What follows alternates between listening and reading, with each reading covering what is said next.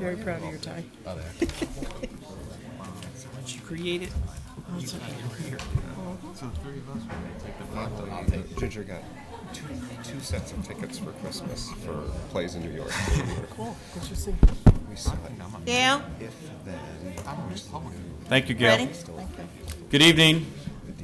Welcome to the regularly scheduled Town Council meeting of March 17, 2014. Happy St. Patrick's Day. Tony, can you lead us in the pledge? I pledge allegiance to the flag of the United States of America and to the republic for which it stands, one nation, under God, indivisible, with liberty and justice for all. Thank you. This evening we are starting with a presentation from the Board of Education after our attendance. Dolores? Counselor Hammond? Here. Counselor Hurley? Here. Counselor Kotkin? Here. Counselor Manousos cannot be here tonight.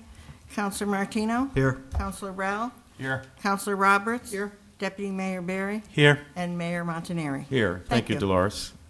Superintendent, you have the floor. Good evening, everyone.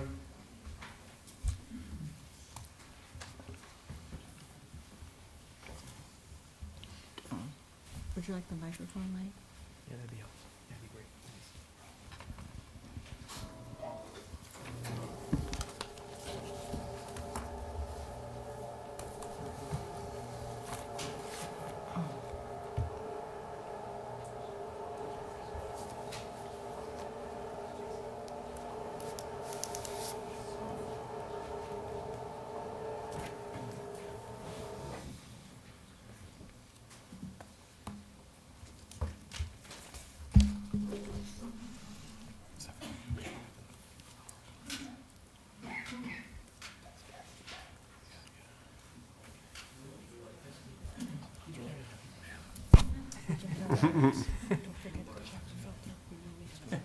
I'll climb right up there tomorrow.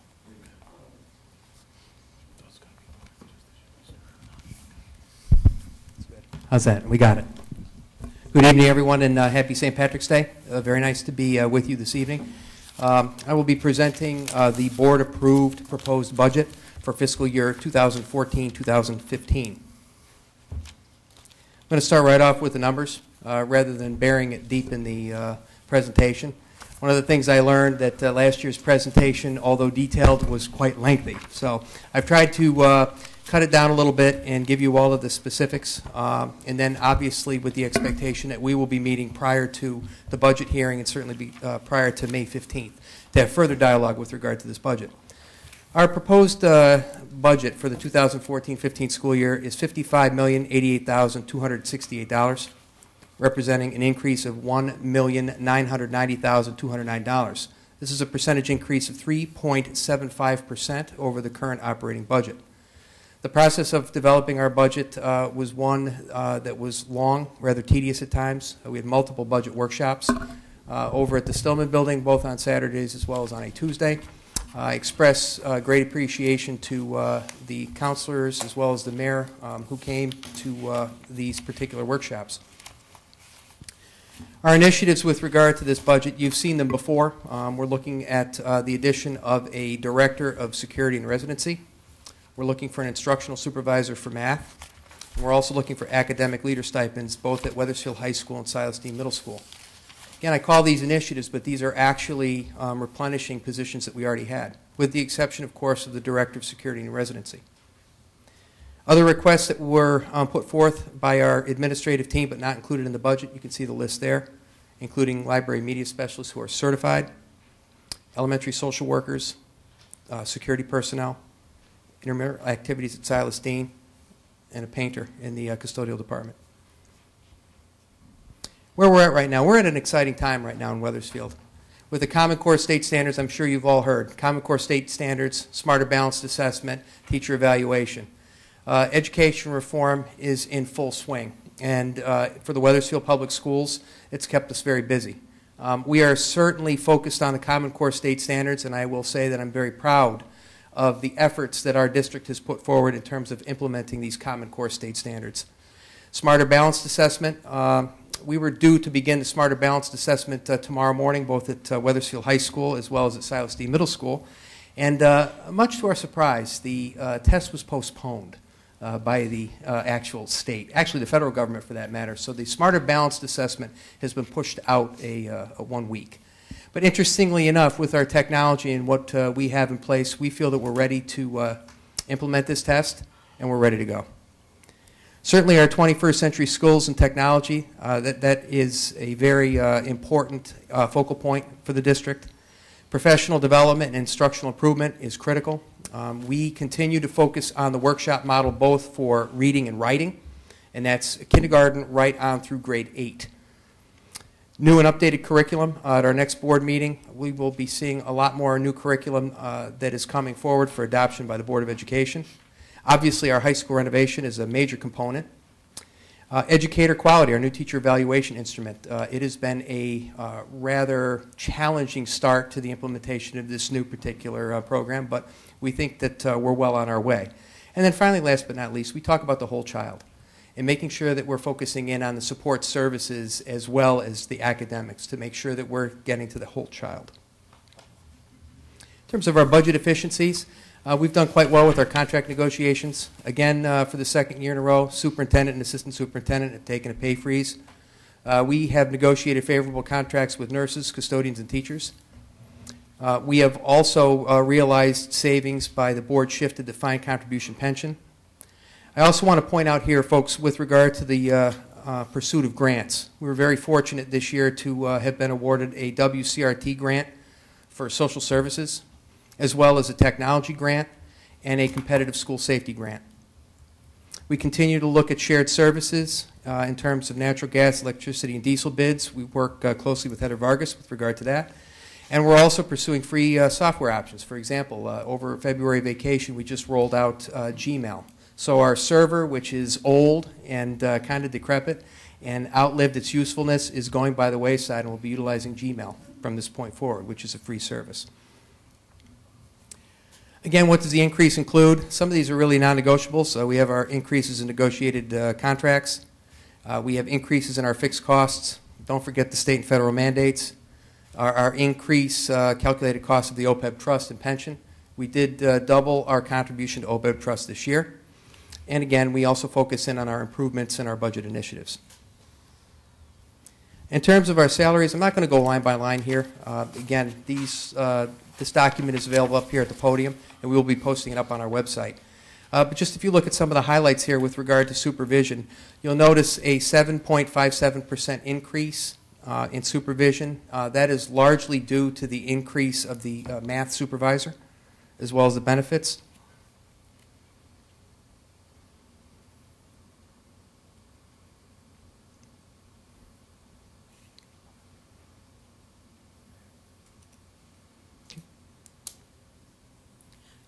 In terms of our benefits, retirement, we have seen some retirements. We expect to find some savings within the retirement line.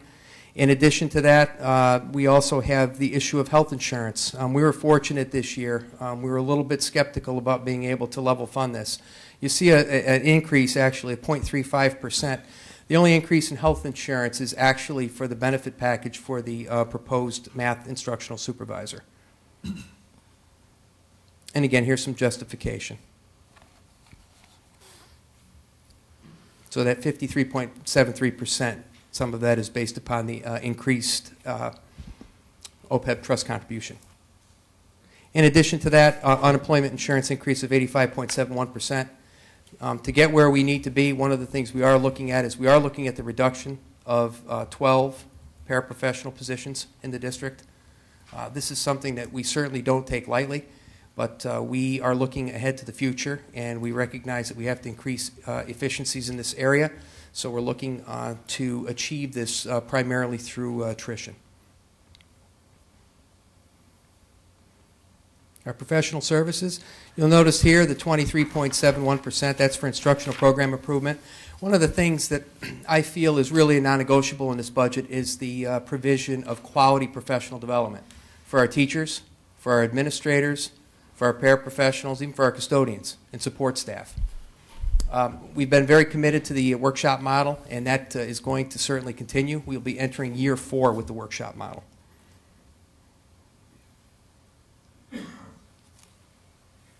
And again, with the technical increases, the software as a service subscriptions, our Power School data management system is one such example.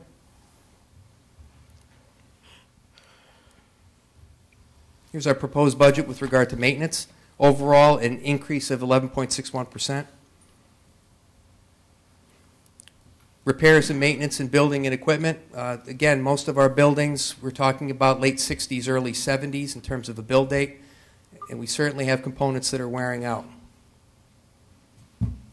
You'll also notice that Mr. Bushy has taken a decrease there in the maintenance supplies. That is part of the process with regard to the high school renovation.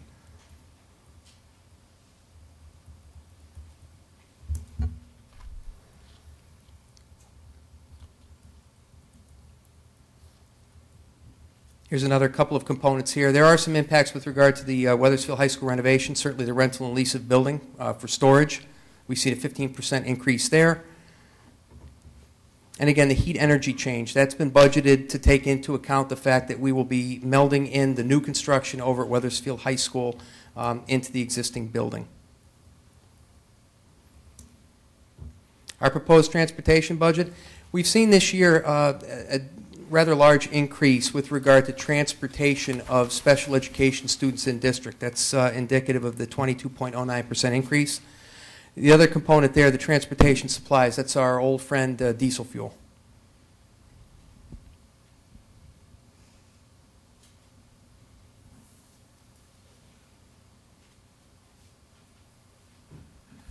Tuition and other services.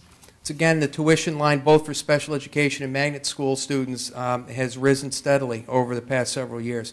I have a slide a little later on in the presentation that gives you an idea of the tuition costs with regard to our magnet schools as well as the number of students enrolling in magnet schools.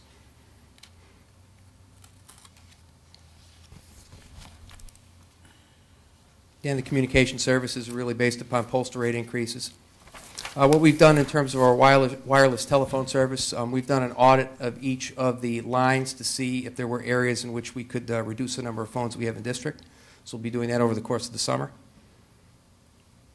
Just to give you an idea in terms of the impact on tuition, you'll notice tuition is obviously the big line there. Back in 2003, we had a total of 46 students attending magnet schools or charter schools. And this current year, we're up to 258. So you can see the number of students growing over the course of time. And in terms of our magnet school tuition, this is what we've looked at over the past 6 years. Now, one of the ways we're able to offset this, I have increased the number of students coming in on the open choice grant. And because of the fact that we meet the 2% threshold, we get additional funds so that we're able to offset this. The open choice grant also provides us the opportunity for tutoring. So we will hire tutors with that particular grant. But you'll see that the number is going up pretty steadily. Our student enrollment, you can see our student enrollment has dipped a little bit but has been pretty stable over the past 7 years. We expect that that trend is going to continue.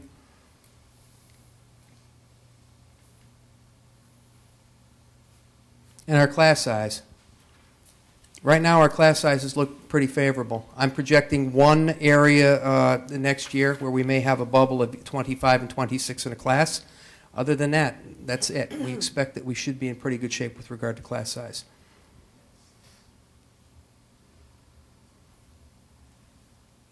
Taking a look at supplies and materials, this is an area where we've shown some pretty significant decrease. This was really done through the budget development process. You'll notice software and media supplies and textbooks have taken a big hit. That was done during the budget workshop process. And again, with the conference and meeting supplies, you'll notice a rather robust increase there of 84.45%. That's for supplies for professional development.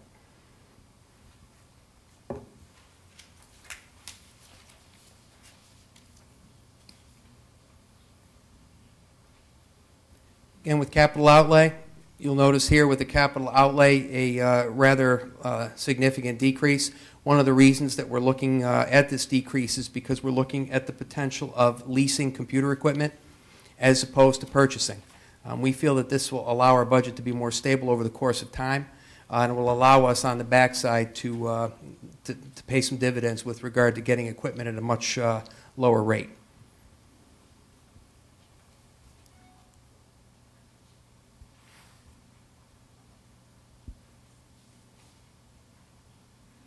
And again, one of the things you'll notice there on the bottom of that particular slide, replacement of custodial equipment and a new burner at Hanmer School.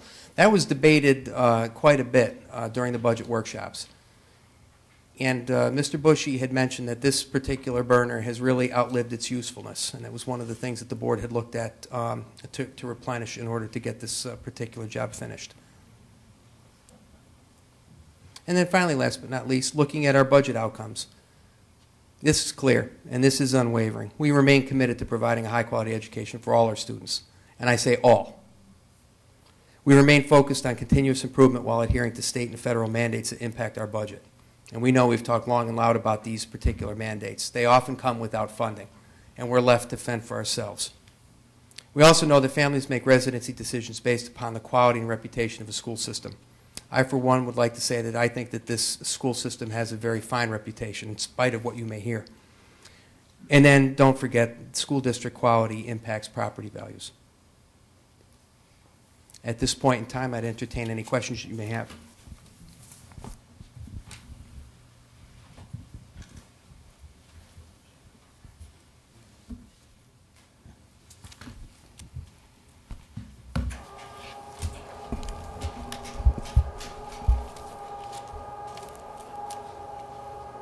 Questions from the council? Yeah. Sure. Thanks, Mike. Quick, you noted a couple of things about the magnet school. At one point, maybe you could take us through it a little bit. At one point, was that supposed to be 100% reimbursed by the state, and then over time, have we? Not only do we have more kids, but are we responsible for an increasing share of the cost of having that child go to a magnet school? Yeah, Counselor Cocken, good question. One of the things with the magnet school is we pay a tuition up front for each individual student. In addition to that, if that student is attending a magnet school and is also eligible for special ed services, we would pay for the special ed services on an a la carte basis. So yes, it has gone up. In addition to that, we also have the issue of preschool. And right now, at this point in time, for preschool tuition, we are not required to pay tuition for our preschool students attending magnet schools. That is always one of those, you never know what's going to happen. A couple of years back, I got a bill for $96,000 for tuition. Ultimately, the state stepped in and picked up that particular tuition. So that's always a wild card that's out there. But we have, in fact, seen increases in tuition for magnet school students, as well as the special ed services. How much do you think that the town, on average, picks up for a student that goes to the magnet school? That's going to depend upon the particular magnet school. The tuitions, they do vary. For example, the Greater Hartford Academy of Math and Science, we have some students that go for a full day and some that go for a half. We have students that go to the Goodwin College Connecticut River Academy. That's actually a Project Learn RESC, not correct. That's a Learn magnet school, and that would have a different tuition rate. So it does vary based upon the school. Okay. And one other area you had, in the presentation, you talked about the increase in heat energy because the high school is under renovation, and I assume some of that you had said was due to probably less efficiency at the high school, but some of it is because, are you moving some programs out of the high school during the renovation so does that other schools are going to be need to be heated at night when the programs move out of the high school? Or maybe you could just take us through what all the implications are. Certainly. Happy to do so. With regard to the evening programs, as you may know, the high school really operates 24 hours a day, 7 days a week. We always have programs there. And with the construction project in place and in full swing at this point in time, all of our evening activities, with the exception of adult ed, are moved out. So all of our park and rec programs are moved out to other schools. For example, our Into the Woods, our drama production, which is going on now, is being held over at Webb Elementary School. So we're finding it's a domino effect. So, you may not have a lot going on at the high school, but every one of our other buildings is used consistently 7 days a week. So that's definitely part of the factor. And again, the other thing that you're going to face is we move forward with the new construction, kind of tying into the existing building. They're going to be starting on masonry, so we're expecting that there'll be heat energy expended there. They may need to leave heat on in order to help paint cure or help the varnish in the gym cure, so we have to be aware of that as well. Certainly the light energy as well, because quite frankly, we're going to be looking at double shifts. Okay. So. And last one for me. Sure. And this has to do with Hanmer. Are you hoping to get the new burner in this summer before the next school year, or is that some other time during the year? Well, at this point in time, Mr. Bushy's done a remarkable job of limping it along and getting it through with consistent maintenance. If it would be something that we could get done in the summer prior to the heating system, it would certainly be most conducive. We'd rather do it that way when it's not being used. We certainly don't want to compromise the heating system in a winter situation like we've had this year. Okay. And if it did, I assume there'd be a huge increase in efficiency if you had the new burner in. Absolutely. Is that reflected in your budget, the increase in efficiency, or not? No, it is not. Okay. Thank you, Mayor. Other questions? Mike? I did. Probably I'll follow up with Tim on one of them. It's just That's fine.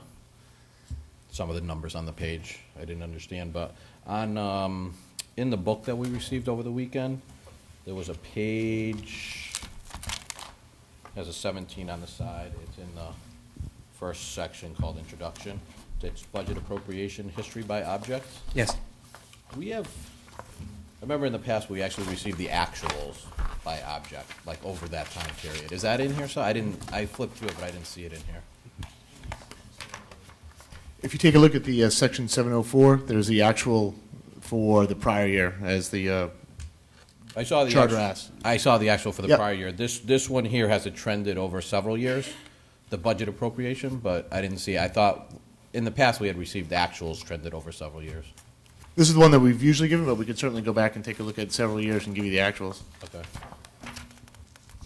Thank you, Tim. Mike, a question about transportation, and I know this is more general, but we contract out for transportation services to a private provider of the Correct. buses.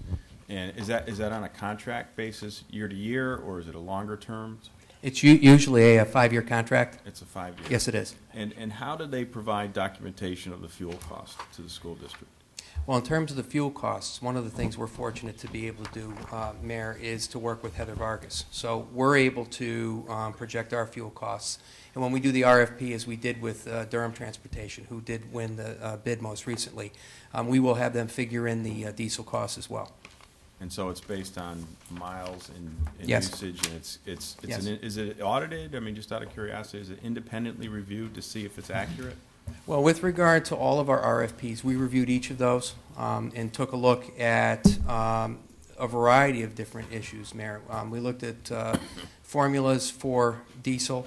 We looked at the age of the buses, expecting if you've got an old fleet, guess what? It's not going to run as efficiently. They're going to, A, break down more frequently, and B, cost more in terms of fuel.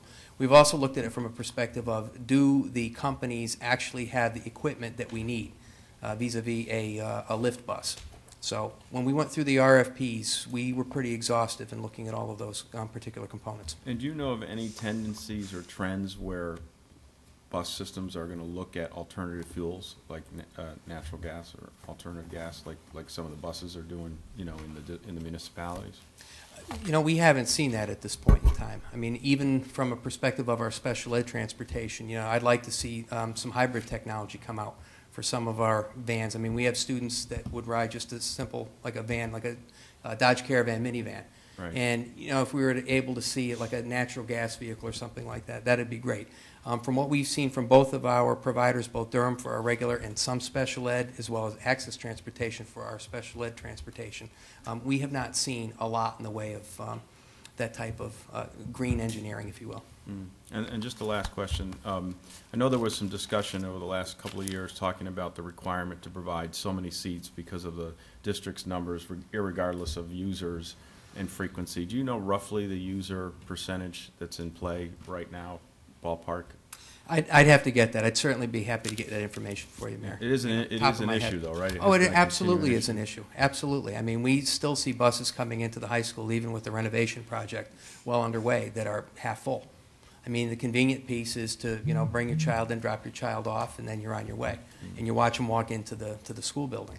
But, you know, the reality here is we've got a lot of buses that are not filled to capacity at this point. Yeah, it's a concern. Thank you, Mike. Sure. Any other questions from the council? I know this is a, you know, one step in a process that has been continuing and will continue, I think, over the next 60 days or so as we move toward budget appropriation. I know we're going to be scheduling a couple of more follow-up meetings with subcommittees as well as a joint meeting with the board. I know, having sat in, and I know many members of the council have sat in on the board discussions through the finance and budget and then the full board as well, and it's been helpful in watching the process get pared down. A lot of good work has been done, and I know we said that. I'm sure that we're going to continue to see it, but I appreciate the work that's been done by the board to date, and expect that we're going to continue some helpful conversations over the next couple of months. Thank you. Appreciate your presentation, Mike.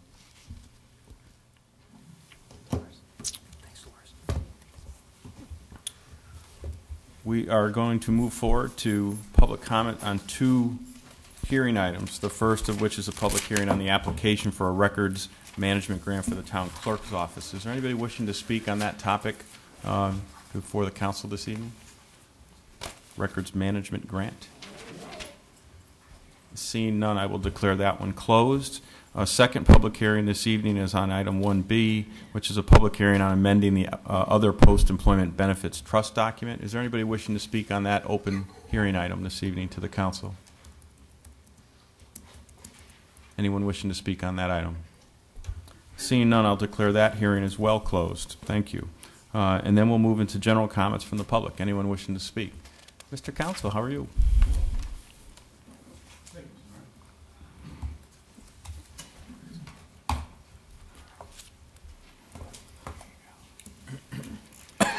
Good evening all, happy St. Patrick's Day. John Council, 38 Ivy Lane. I want to read the letter to the editor that I wrote, since many people, I'm sure some of them have read it, and maybe some have not. But it's titled, Council Needs to Focus on Common Sense and Preserving Wethersfield's History. In a recent Hartford Current article dated March 6, 2014, page B6, GOP sell Deming Stander's house. I need to ask the question I often ask while on council. What is the council thinking? The proposal to sell a donated historic property that is in the heart of the historic district is the same as selling a piece of town history that will never come back once gone. This will have a chilling effect on future donations as this is evidence that certain town elected officials are not committed in honoring the donor's implicit intentions, whether explicitly stated or not, because it seems to me, the author, that the original donor would not want the sale to the general public, otherwise they would have sold it themselves rather than donate the piece of historic property to the town. In addition, a plan to subsidize the Historic Society with a direct subsidiary may work for this council, but how about future councils that may, in fact, find that the funds are needed in other places, hence leaving the society high and dry?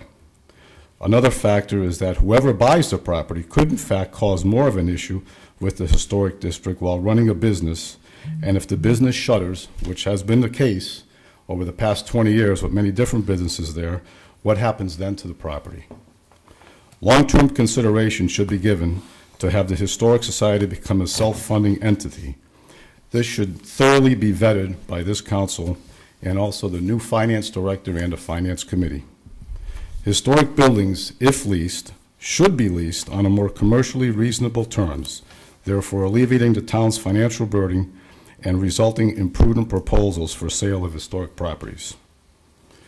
In addition, this property, along with many other properties, was vetted by previous councils over the past several years, and consensus was to take no action on any of these proposals of sales and put this to bed. Why it's coming up again, I have no idea, and I'm sure there's many other people in the audience that are going to question this.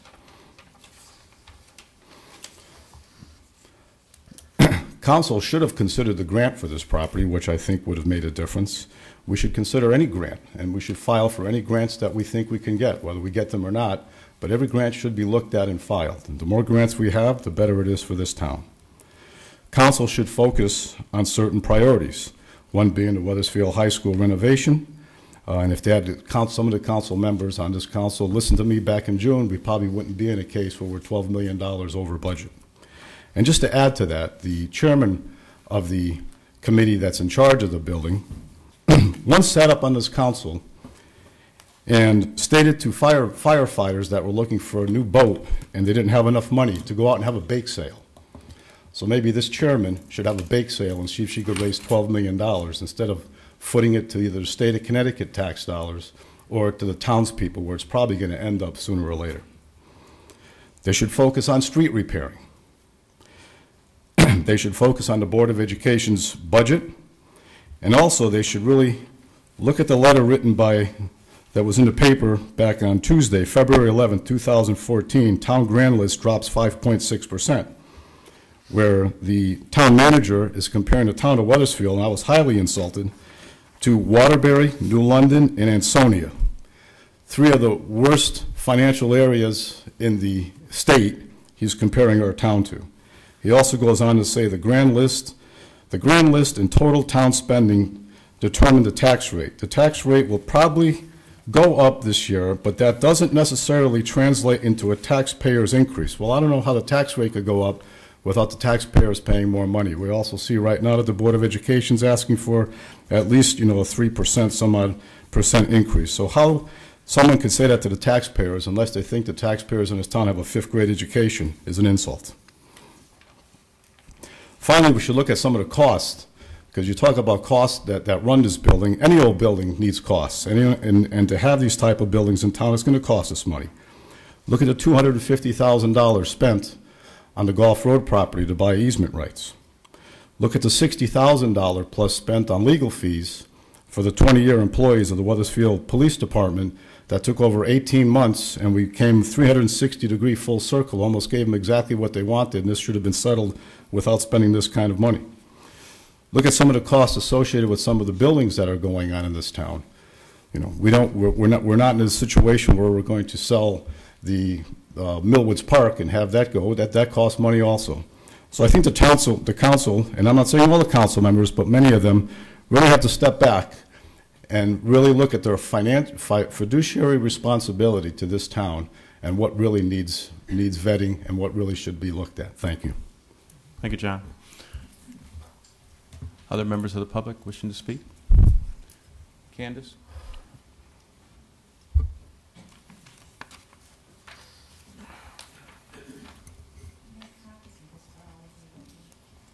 Sure.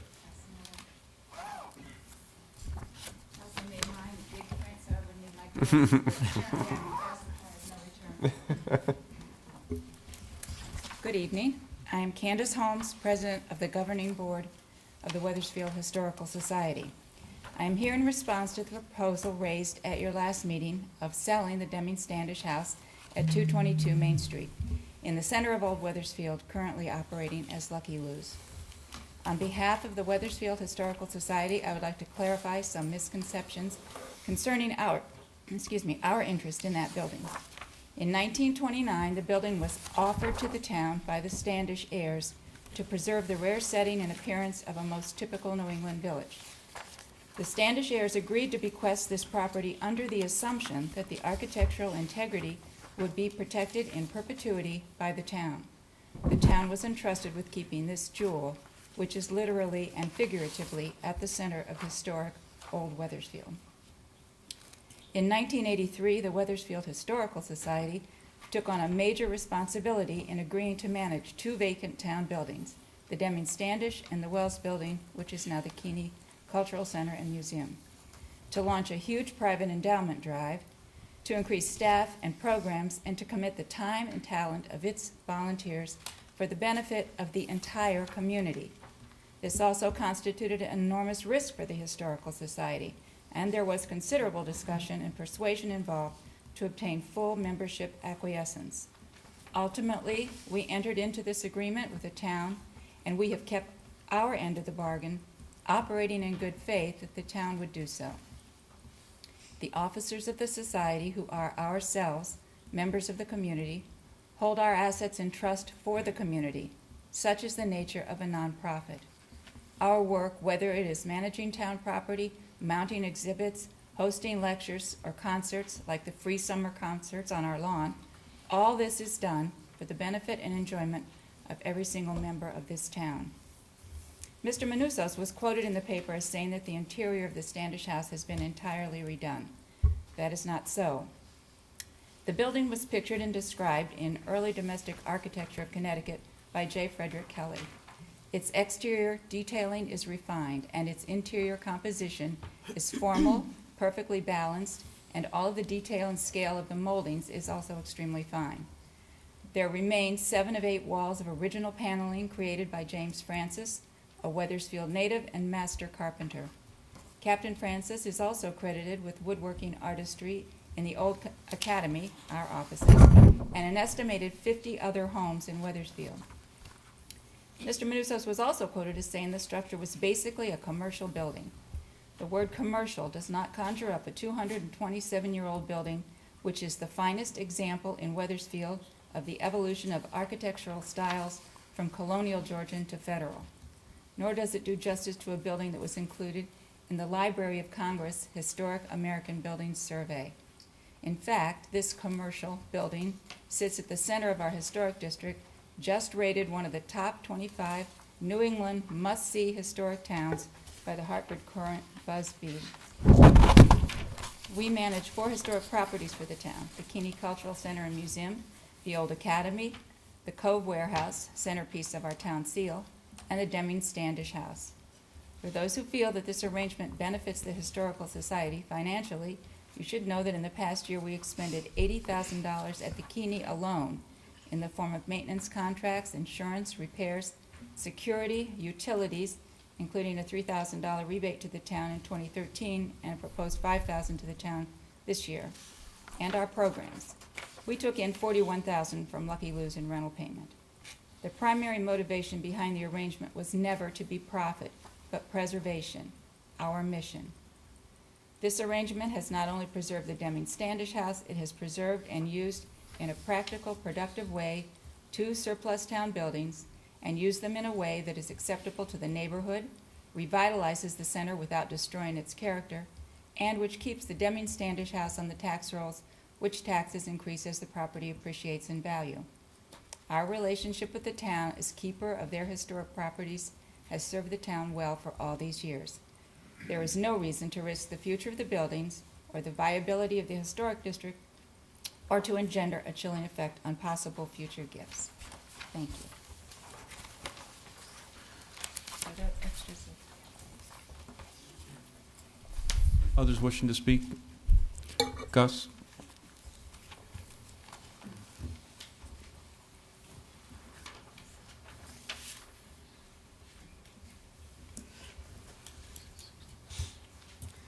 Good evening. Gus Colantonio, 16 Morrison Avenue. An old saying of mine. A winner will never quit, and a quitter will never win. I know I will never win right here, but that's going to push me not to quit. The police report dated May 21st, 2009 did not recommend a stop sign in the eastbound direction for Morrison Avenue. And I quote, the MUTCD reports stop signs cause an inconvenience and should be used only when warranted. Well, on numerous occasions, I have demonstrated to the town that a stop sign is needed for the intersection of Tifton Road. Why? The intersection side distance from Tifton Road and Morrison Avenue, as measured by the town again, was 232 feet to the west. This distance does not meet the minimum recommended distance for 25 miles per hour. That's the posted speed on Morrison Avenue. 280 feet is recommended. So as you can see, there is the warrant that the police is looking for. By the way, Hillcrest Avenue has less traffic and with 2 stop signs that are not warranted at all. Let me compare again Hillcrest Avenue and Morrison Avenue. Again, Morrison Avenue pavement is 24 feet wide. Hillcrest Avenue is 30 feet wide. Morrison Avenue has a 3-foot wide strip, snow shelf, right? Hillcrest Avenue has an average grass strip of 15 feet, which makes pedestrian or traffic much safer. The distance from the curbing to the front of the houses is 35 feet for Morrison Avenue, 35 feet. For Hillcrest Avenue, the distance is 60 feet. And I tell you, the noises when people or the cars go by, being at 35 feet is much louder than at 60 feet. The town has taken measurements for the intersection side distance for Orchard at Hillcrest and found to be 344 feet to the east and 970 feet to the west, 344. Tifton is 232. Well above the recommended distance of 335 feet for 30 miles per hour. As you can see, there is no warrant for stop sign on Hillcrest Avenue. But they have 2 stop signs. We have 1. Let me remind you again that when Morrison Avenue neighborhood was developed back in the 1900s, it was envisioned to be a residential street with minimum traffic, and it was never meant to connect to Silas Deane Highway. At that time, Morrison Avenue did not have any through traffic from Walker Hill Road to Silas Deane. It was not connected. As a result of past town decisions, Morrison Avenue now has an average daily traffic of 730 cars a day. Hillcrest has 365. Why do you think that happens? I believe it's because of the stop sign. The most unsafe location on Morrison Avenue is between Orchard and Tifton. There are no handicap ramps on Tifton Road connecting to the north side of Morrison Avenue. The town does not want to encourage crossing in this area because it's unsafe. That's what I was told. But safe enough not to require a stop sign. That doesn't make sense. The stop signs on Hillcrest Avenue and the lack of a stop sign on Morrison Avenue in the easterly direction is the reason why, again, is the average daily traffic for Morrison Avenue is twice as Hillcrest. By the way, the 2009 report by the police stated that the report is for the intersection of Orchard Street and Tifton Road. It also goes to great length to justify the stop sign for the westbound on Morrison Avenue, but never mention any intersectional side distance from Tifton. I wonder if they really knew what they were doing. Thank you for your time. Thank you, Gus. Mr. Standish?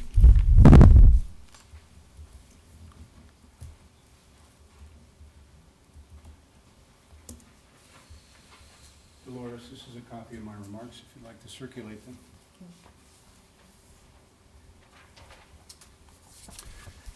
My type isn't quite so large, so I will use my glasses. I'm Lee Standish. I live at 278 Hartford Avenue in Wethersfield.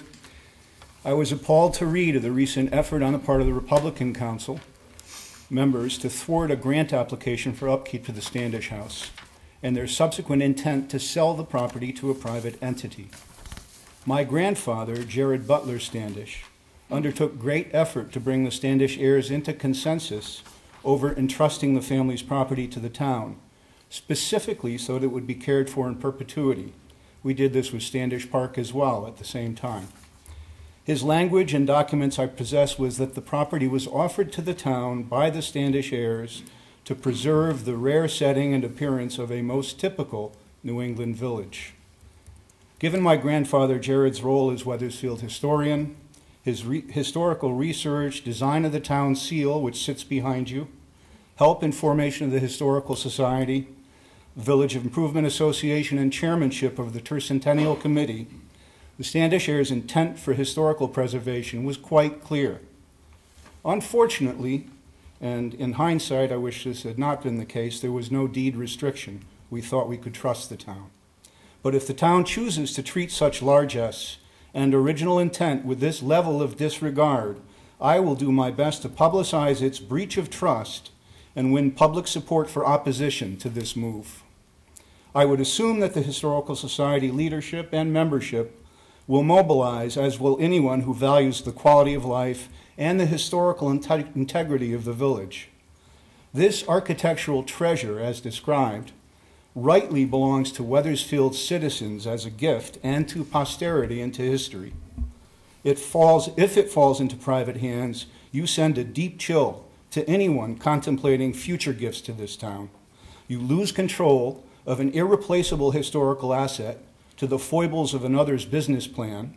You harm the Historical Society's ability to continue its contributions to the town's well-being, and you violate a trust I and many others will not soon forget. Thank you for your attention. Thank you. Yes, sir.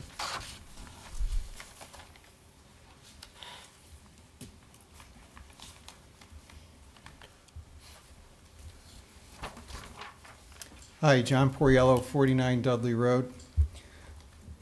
I also am opposed to the proposal to sell the Standish House for the following reasons. Number one, it is a breach of trust that the Standish family gave to the town, and would be a poor signal to future donors that their wishes are only as good as the legal wording that they attach to their gift, and the creativity of future council members to get around any loopholes that might be attached to deed restrictions.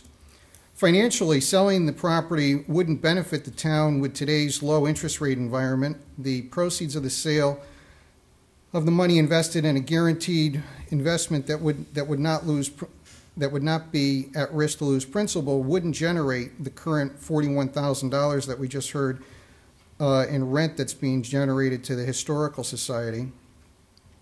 And there's also a large risk that the building could fall into disrepair or the business could fail and the property be vacant like the Masonic home, which would be a black eye on the community. So for those reasons and others that have been mentioned by other speakers, I would ask that the council reconsider this flawed proposal and shelve it.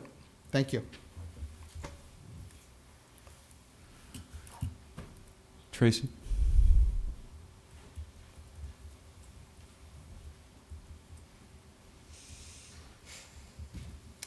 Hi, I'm Tracy McDougall, 45 Knott Street, and I'm here wearing my Board of Education hat. And I think the word for our Board of Education budget this year is frugal. So I'll tell you one quick story about how our Board of Education budget reflects my personal frugality. So I'm so frugal that I make my own Windex for my house. And you can save a lot of money that way. And I think that that is a theme running through our Board of Education budget this year. I'll give you a few examples. We have, as you might imagine, quite a few copy machines in our system, and we are constantly renegotiating those copy contracts. And one nifty component that we've added in is when staff go to make copies, they have to swipe in, so we know exactly who's making how many copies. And I can tell you that recently that's been carefully monitored, and people who are making too many copies are, they get a little discussion about how to reduce the amount of copies that they're making. We have, over the past couple of years, worked with Kelly Services on trying to find some savings with our substitute teachers. And it's really been of great benefit to us in other ways. It's been a great arrangement, so we found some savings there.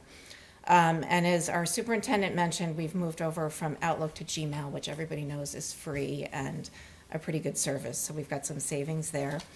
In the curriculum development area, we are using our teachers to develop curriculum, which saves us quite a bit of money. Some districts would use out-of-district consultants for that project. And the last example that I'll give you is we are reducing the number of paras this year and encouraging, hopefully working with parents and students to encourage students to work more independently and on their own. So, and the other thing that I'll point out to people that you probably have noticed, as I have been very appreciative of, is the amount of detail that we receive in the budgets over the last couple of years. I was very pleased to see a couple of years ago each line item detailed with the percentage that it increased or decreased from the prior years. And this year, we had a brand new feature, which was there was a little explanation about why it decreased or increased. And I personally found that very helpful as a Board of Education member to understand our budget and how we got to those numbers. So I'll just leave you with the word frugal. Thank you. Thank you, Trace. I noticed the cleaning budget's up 5%, so maybe you should give Fred your formula for Windex. Anyone else wishing to speak? Yes, sir.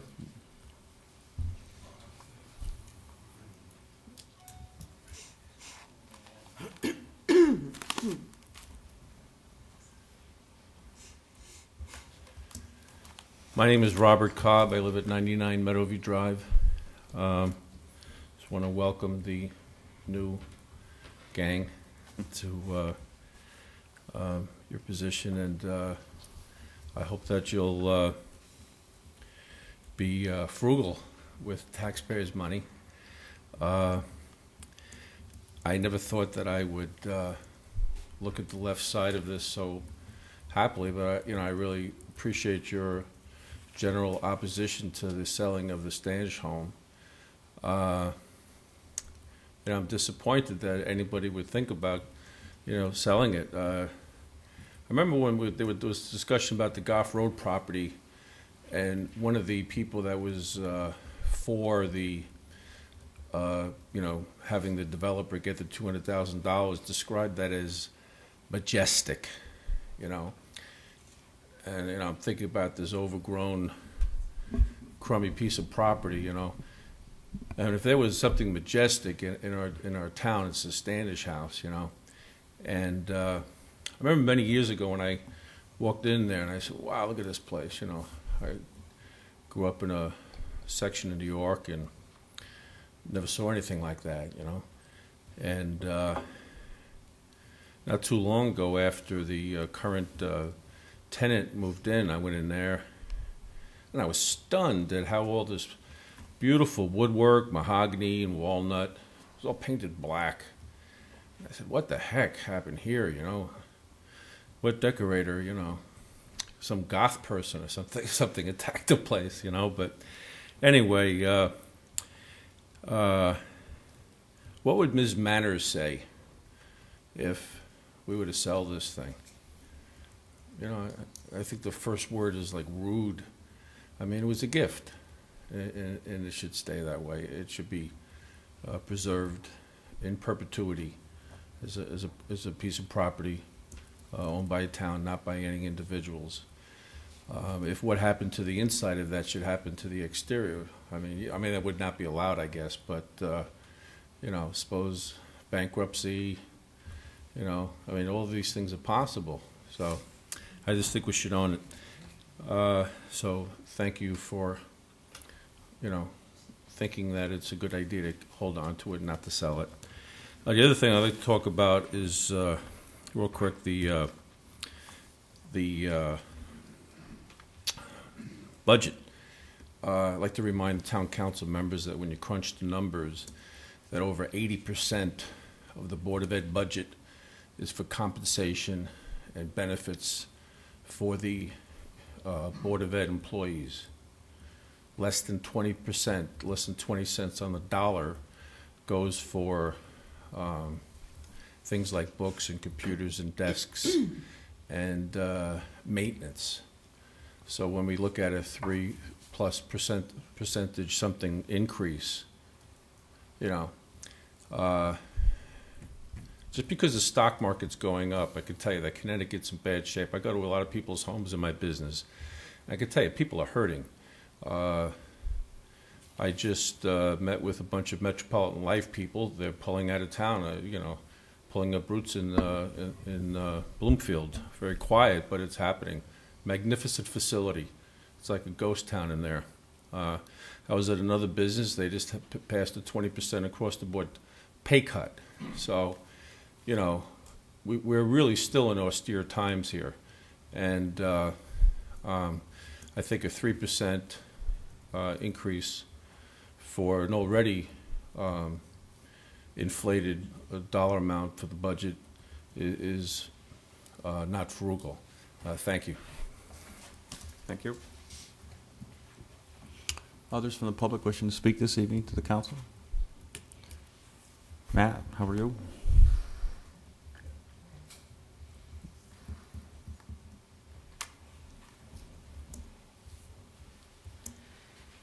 Good evening, Matt D'Angelo, 16 Dennison Ridge. Happy St. Patrick's Day, Mr. Mayor and members of the council. I will speak briefly in support of the budget. I know it's the beginning of the process. And I also know, obviously, that this council's got its work to do in balancing the merits of this budget and weighing that against the needs of the other services in this town and the needs of the taxpayers. And I don't pretend that I'm speaking from an unbiased perspective, but I will say that based on drawing on my own personal experience from having served on the board a few years ago with Councilor Roberts, if I recall quite fondly, that that was an era where, for the most part, budgets got passed on party line votes, and we saw increases of 6, 7, 8%. I remember a Republican board passed a 4% budget, and that was met again on a party line vote, and it was met with some hand-wringing and opposition from the other side. And again, that's the nature of the beast when you have party line votes. The minority party doesn't have a stake in the budget.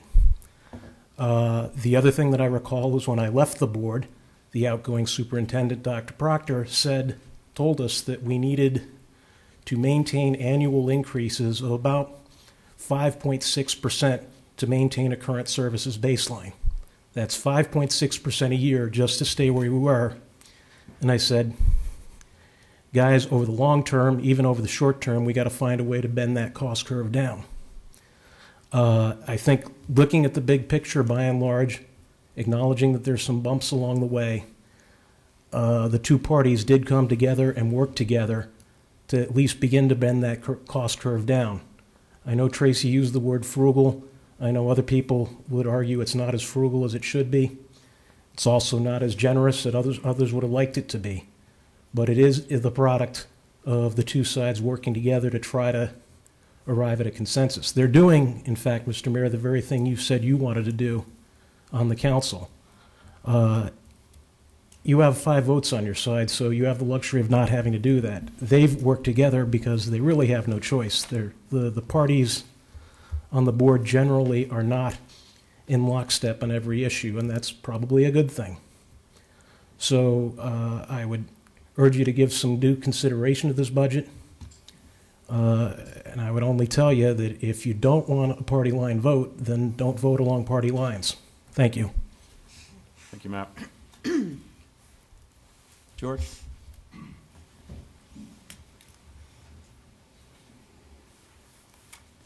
Careful, I don't want to have a knee jerk or something walking up here.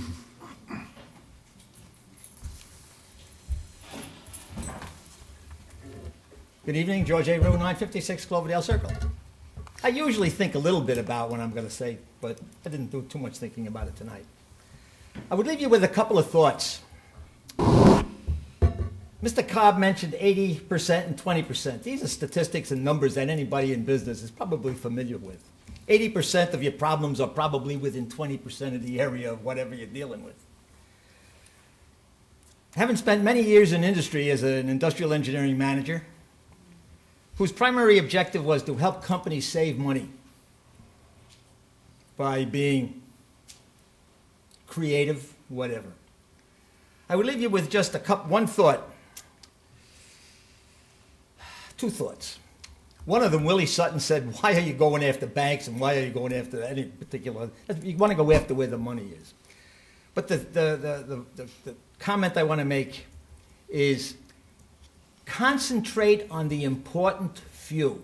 As you go through this budget, I don't know whether it's right, wrong, or otherwise at this moment, but concentrate on the important few. rank everything by value, concentrate on the 20%, and forget about the minutia. It's interesting. It's interesting that what I sense is we oftentimes concentrate on the trivial many, which is what you want to ignore. And as I listen to conversation and discussion, much of what I hear being talked about doesn't mean anything. I mean, in all due respects to Mr. Bush, he's trying to get a new burner, and he probably should. But it falls among the trivial many. When you look at that in the light of the 53 or 55 or however many millions of dollars it is, it's peanuts. Should it be done? Sure, it should be done. But that should not be your claim to fame. Work on those important few and skip the trivial many.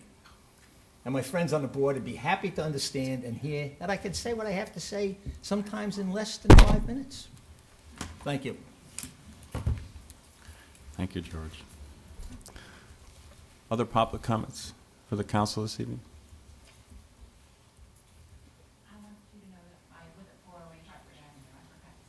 We got that. Thank you, Candace. Other comments? Seeing none, we'll move on to... Mayor? Yes. Do you want me to read? You have something to read in the record. I'm sorry, Dolores. I forgot you did mention that. Go ahead. I'm sorry. During the week, Councilor Hurley received this from Andrew Sanzaro, and I will paraphrase. He sent the letter concerning the Standish House, owned by the Historic District and rented out to a business. It's considered as a treasure by the town, rented by the Historic Society for use as a restaurant to help support their programs. He still sees it as a problem with the establishment paying less rent than they should, running a business, and with the town subsidizing it by paying for the major upkeep of the building. He was angry to see it still going on after both he and his then partner 26 years ago, Steve Kelly, complained about the lack of concern for other businesses. He feels it does not show Wethersfield to be business-friendly. It is not an attraction. It should be sold, torn down, and perhaps used for something which would actually attract business, like craft shops and galleries. He also thinks that the last two establishments left owing taxes. He does not think the town should allow taxpayer money to filter into maintenance and upkeep, let alone dreaming of a $500,000 grant for that place. He awaits responses, and his letter was dated March 13th. Thank you. Mr. Mayor? Yes. I think Dolores said that was sent to me. I believe it was sent to the whole council. Oh, I'm sorry, the one you forwarded it to me. From Andy Sanzaro, yeah, that didn't go to the full council. Thanks, Mike, for that clarification. Mr. Mayor, I believe Howard Willard sent a letter to be read into the record as well. He sent it to the town manager, and the manager responded. I forward that on to the council. He didn't say... I spoke with him today. He asked it to be read into the record. I'll check the email. But we'll correct it if it isn't here tonight. We'll get it read into the record at our next meeting. Thank you. Edit, Dolores? Yes. Thank you very much. We'll move on to council reports. Council reports? Jeff? Just quickly, the library board, as mentioned before, is conducting a search for a new library director, and a number of applicants have submitted applications for it. There will be a community forum a week from tomorrow, Tuesday, March 25th at 7 p.m. in the community room at the library. So if residents have thoughts about the selection, the library board will be there to listen. Jeff? Tony? I've got a couple, Mr. Mayor. Capital Improvement Committee met since the last meeting and finalized the capital budget, and that will be on the agenda tomorrow night for Planning and Zoning's 824 referral to us. EDIC has met. They're in the process of updating the business directory, inputting stuff on the website. They're working on a June breakfast meeting. The farmers market came forward and talked about their objectives for the year. And one of the things they're looking at trying to do is maybe on the first Sunday of the month have a farmers market on a Sunday at some point during the day. So that's in the works as well. Thank you, Tony. Anna? I had a couple. Attended the Housing Authority meeting last Monday. They continue to look at different opportunities to come forward in regards to seeking grants to help renovate the properties. They're very cognizant of the need to keep those buildings up, and they continue to work hard in that area. And also attended the Conservation Commission meeting last Wednesday on the 12th, and had a presentation from Jim Woodworth on prime farmland preservation, which was informative, and the commission will be looking at that a little bit more closely to see any possible tie-ins, and is continuing to work on their open space inventory, finalizing that. There's a few things that they will be adding to that and looking to get it completely finalized shortly. Thanks very much, Donna. Go ahead, Steve. The redevelopment agency also met last Tuesday, I believe, Monday or Tuesday. Had not met in some time, I think about a year and a half. Excited to be back looking at ways for the town and to assist redevelopment and really focus on ways that we as a town and a council can assist in redeveloping underutilized property in the town. And I think we'll be moving forward identifying areas where we can assist. Thank you, Steve. Appreciate that. Councilor comments? Everybody's quiet tonight. No, I have a comment. I have a couple comments. How's that? Go ahead, Mike. Okay. First, I just want to thank everybody that came out to the St. Patrick's Day Parade. It was a good event. We had Jeff Bridges and many of the council members came out. I know Paul sent his regrets that he was going to have a hard time marching, but I do appreciate it. We had the Griffith Academy, our nice Wethersfield High School band was there. We had the fire department, police department, and the ambulance was down there. And there was a great turnout in Hartford and a great turnout for our town. And then I'd just like to comment on the Standish House. I know we're putting, so one of the things that came up at the last council meeting was that we were putting a $60,000 ramp in. We're looking at another $500,000 for other capital improvements. And I know it would probably be irresponsible not to look at how we're spending this money on a property. And I know most of the townspeople want us to look at how we're spending money. I believe what was said at the last review was that we should look at the property, including selling the property, but we should do a review of the property to see how much money that we're putting into it. I know one of the gentlemen spoke about benefits to the town. We don't think that by selling it we're going to get a great benefit. We would think if that did come up as an option, that then we wouldn't have to put so much money into it. That would have been the benefit. I don't believe the place would ever be sold, but we should look at how much money. I mean, this is almost $600,000 into a house that the town has. We should look at, what other ways we can do to maybe help the property. That's about it. Thank you, Mike. Tony? Just on a personal note, besides being St. Patrick's Day, it's an important day for one of our other councilor members. Just want to say happy anniversary to Mike Roell and the missus. Oh, thank you. Congratulations, Mike. Why are you here? Other comments? Jerry? Well, just let me say that his wife's birthday was a significant birthday was the last council meeting, so he's doing yeoman's I'm starting work to worry about him. He could be the new single counselor shortly. Just for the manager, I've gotten a lot of complaints, calls about potholes, which I'm sure you've gotten, but specifically the area between Maple and the first section of Fox Hill, from Maple down to basically the first stop sign there. There's actually craters, and they're multiplying, and it's starting to look like a moonscape. So I'm not sure. Some of them look like they're around MDC, manhole covers, so I don't know if there's something we can get them to do, but it's very treacherous driving there. And then also back lane in Newington, which I'm not sure. I know one side is Wethersfield and one side is Newington. I don't know what the story is with the street, but that has down near Glen Oaks quite a few craters. And in fact, there's a turn into Glen Oaks with speed bumps, and somebody told me today that those are Wethersfield speed bumps, and they're too high and they should be lowered. So could you add that to your list of things to look at, please? Yes, but I don't think we own the speed bumps, but we will take care of the potholes. Okay, thank you. And we're using quite a bit of cold patch right now, right? And that's Right, and we're probably going to come back to the council and ask for a supplemental appropriation to handle the potholes.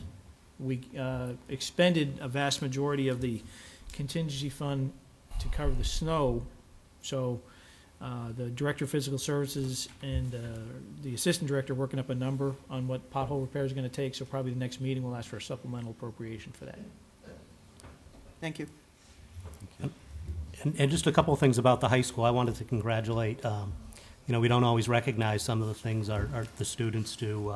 Obviously, the Jets team won a national award. That's been, I know, at the board meetings it's talked about. I think there's been some press on that. But I think they certainly deserve recognition for their hard work. But also both with the building process going on, you know, there's some teams that have been relocated. They've had to play at different locations. They really have had no home games, and both boys and girls basketball in particular made the state tournament. I think they deserve recognition, but also appreciation for really dealing with a change in what they're used to, and really without complaint and really without fanfare from us. So I think they all should be congratulated. Thank you, Steve. Other Jared? Just one more thing. The band this year participated in the St. Patrick's Day Parade, which they haven't done for a while, and they had their new uniforms. They looked great. They had a repertoire of Irish music and a lot of positive comments from people along the way that heard them. Thank you, Jared. Two quick things from my end. The first is there's a report out today for those of you who may remember a 4-year-ago graduate, Abigail Corning, who was one of our top basketball stars in the town of Wethersfield and took our team her senior year 4 years ago to the state championship game in a very good battle with Hillcrest, I think, and lost in that game. But she went to Fordham, for those of you who may remember, which the year before she went to Fordham, her senior year, had not won a game. It was 0-21, I think. And many people who heard that Abigail was going to Fordham were like, why would you go to Fordham? You're this great player. Well, this past weekend, she was named the most valuable player in the championship game of the Atlantic 10. Fordham won the championship and finished the year 23-2. And the coach at the post-game press conference identified Abigail as the single largest reason that Fordham turned around in the last 4 years. So they are going to the NCAAs for the first time in 46 years. And for those of you who remember Abigail, and I'm among them because a couple of my daughters were in school at the time, you know, kudos to her and her family, and what an accomplishment. And I'd recommend those of you who were semi-paying attention to go online and read the story about her. It's an excellent story and just a great champion. A young lady with a lot of heart and an incredible academic performance too, by the way. Secondly and lastly, I had the second of 5 coffees this past week with residents in town that I've invited residents to come out to various locations. The first was at a Dunkin' Donuts a few weeks ago. This past Friday was over at Aroma Bistro in the Historic District. And I want to thank Councilor Rell and Manousis for attending, and Councilor Tony Martino for taking copious notes for me during the course of over 2 hours of discussion with residents at the Aroma Cafe. We had quite a few residents came again. I'm pleased to say both between the first and the second coffees, we've had almost 20 residents come down and meet with us for several hours. All age groups, all issues. Many of them are saying they appreciate the setting as opposed to coming out to the public and getting in front of the microphone and the TVs and the lights, and prefer coming down and having a coffee in a more intimate location. And so I'm pleased with the turnout. I'm pleased that other counselors are attending, of course, but the feedback that we're getting is very helpful and frankly complimentary to the feedback we get from our residents as we look at our priorities, feedback about how the town is doing, appropriate criticisms and concerns, and just the genuine sincerity of the residents that are coming down to talk with us. So I'm appreciative that so far it appears to be going very well. The next one will be next Thursday at, I think, a Panera, and they're posted on the town website for anybody wishing to follow up on any of the remaining 3 that are scheduled. So thank you to those that have come out and to the counselors. And Mr. Manousis just came in. I mentioned that you came on Friday. Appreciate that, Stathi. So, Town Manager. Thank you, Mr. Mayor. I did find that email from Buzz Willard, so bear with me. I'll read that into the record. Dear friends, as a past president and still active member of the Wethersfield Historical Society, I was greatly surprised to read that the council is considering a possible sale of the Standish House, a.k.a. Lucky Lou's. We were quite pleased when a previous council made the decision to have a fine restaurant in the village center. Because the location is in the very heart of the historic district, that council decided to lease the Standish House to the Wethersfield Historical Society so they would have the responsibility of finding tenants who would provide an atmosphere complementary to our historic town. It is my understanding that the request for funding was not initiated by the Historical Society. As most of you know, as the official keeper of the Wethersfield history, the Wethersfield Historical Society has over 150 volunteers who give freely of their time to promote the town of Wethersfield, her history, and her business community to those beyond our borders. These volunteers are led by a group of professional historians. We promote, staff, care for, and preserve our historic structures in the town. We also provide a library and family research center in the old academy and a permanent museum exhibit on the Wethersfield history along with changing exhibits at the Keeney Center.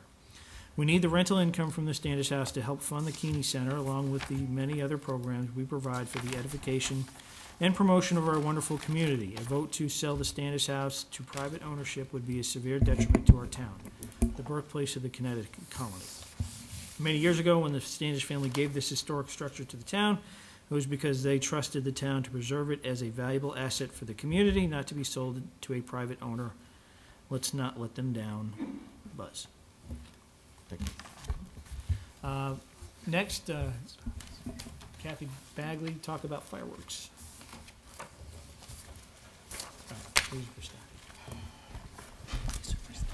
Good evening. I'm here to talk about the fireworks in town. The Wethersfield Chamber of Commerce, as you know, has been fundraising to actually fund the fireworks display, and just last week they notified us that they were getting close to their goal and they were prepared to move forward with the fireworks. So that was really good news.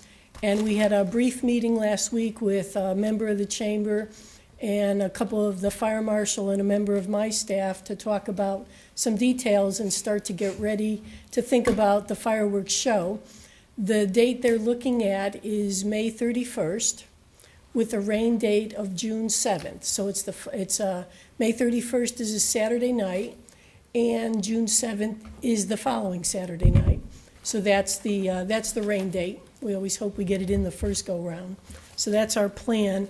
And we met with them preliminarily just to talk through things, and now we're here tonight just to give the council an overview before and to get your approval to move forward before we make any further plans.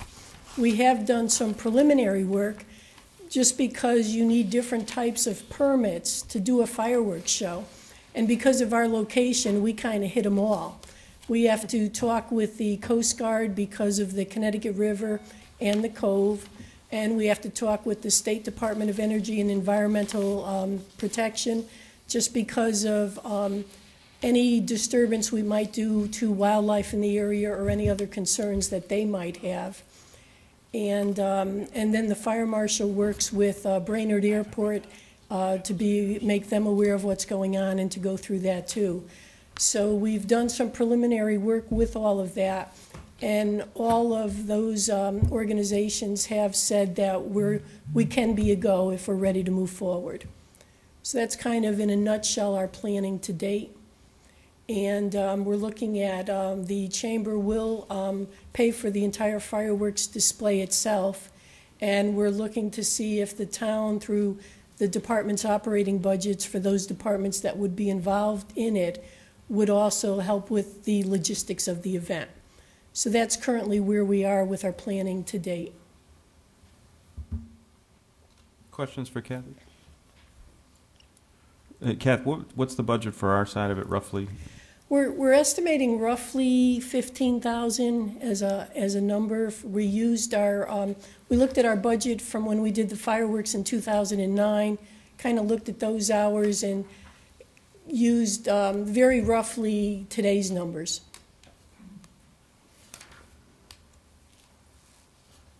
No other questions? Good. Just one. Mike, go ahead. Thank you, Kathy. Would there be any insecticide? I think it was in 2009, I'd heard from some residents in the Cove area, and actually those who went to the fireworks, the mosquitoes down there, those living in that area know it all too well. Would the $15,000 cover any of the mosquito treatment if we were going to do anything like that? That is in the budget. Okay. Yes. We all know the mosquitoes down there. If you remember the parade, we do it about the same time. Okay. And the mosquitoes, depending on weather, do come out at that time of year. Definitely. Okay. I just wanted to make sure it was thought of and included in that $15,000. Great. Thank you.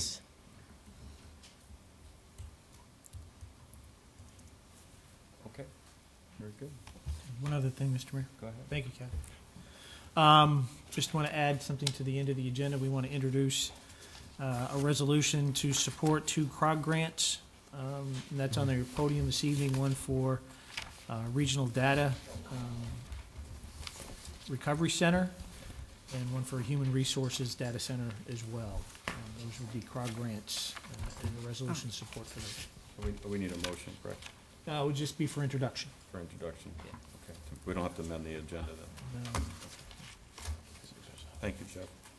Dolores, any communications? I have 2 things. One is there is an American Warrior Connecticut Day of Honor project. It's going to be April 26th.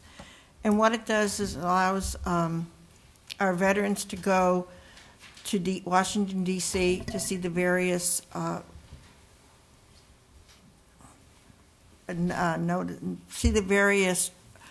memorials that have been set up that a lot of them don't have that opportunity to go to. It's free for the veterans. They have chaperones, and if a family member wants to go and chaperone, there's a $300 charge for each chaperone, and every chaperone pays their own way. But they fly out of Bradley in the morning, and they come back that same night. So if anybody's interested, we have forms for the veterans to fill out, and we have forms for people who want to be guardians. The town clerks have been involved with this for the number of years that has been in operation.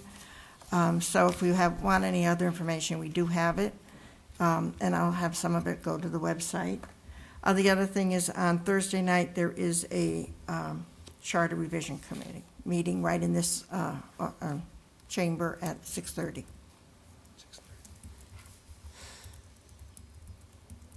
Thank you, Dolores. Okay, moving on to B1. I do not believe we have any appointments or resignations this week. We have no unfinished business, so we'll move to B3A, a resolution authorizing the application for a records management grant for the town clerk's office. Do I have a motion? Move to approve the grant. Second. Thank you. Jeff? I'd ask Dolores to give you the info on that one. Thank you. We have been able to apply for grants. This year, the grant will be $7,500.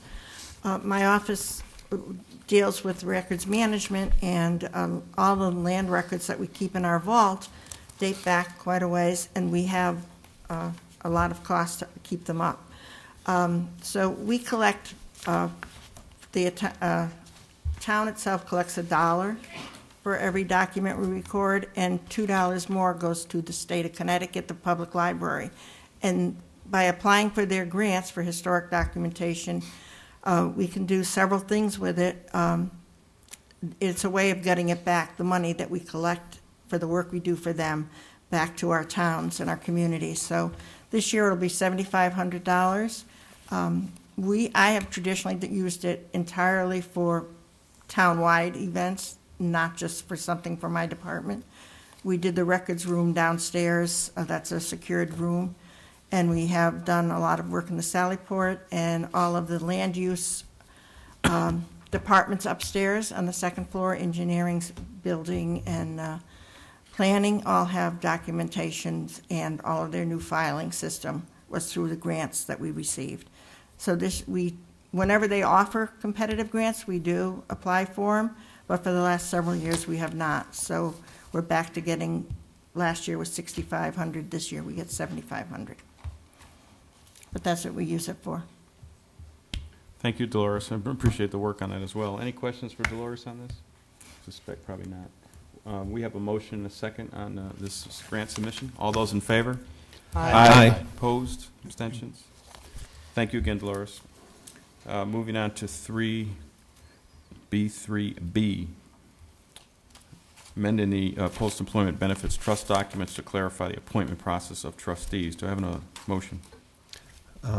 I'll make a motion to amend the OPEB trust documents to clarify the appointment process for trustees. Have a second? Second. Thank you. Jeff? Thank you, Mr. Mayor and Council. When we adopted the OPEB trust last year, we made provisions for two non-public official town residents to participate as trustees, but we did not clarify how they were appointed or their terms of office. This document in section 14 clarifies that and provides terms of offices and methods of employment or methods of appointment. So we would recommend you adopt that. Thank you. Jeff, you had a...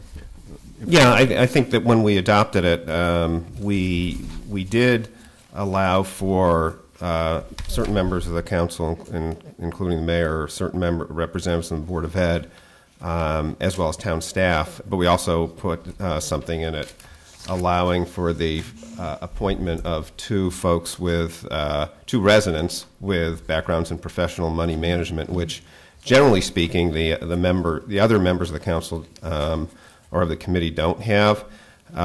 This is really just cleaning it up. I think it was the right thing to do, but unfortunately didn't say how those two people would be appointed or for over what terms they would be appointed. So this really cleans up something that the previous council put forth.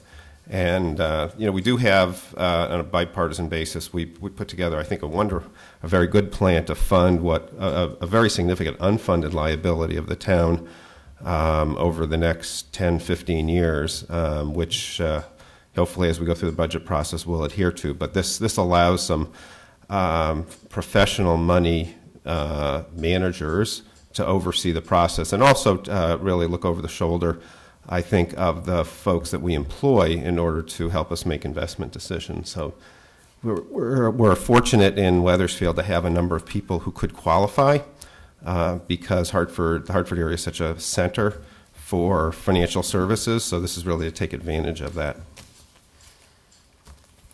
Thank you. Questions, Donna? Just have a concern, not about the overall concept of doing this, but a concern about potential liability that could occur having residents serve. I know, looking at the elected officials and town staff, it's kind of a given that you're going to be serving on different types of committees in this format. But just concern about how you deal with potential liability, if there could be liability. And I'm not saying there would be, but just to plan out and talk about some of those type of perceived or things that could happen. And, how would the commission or committee handle that?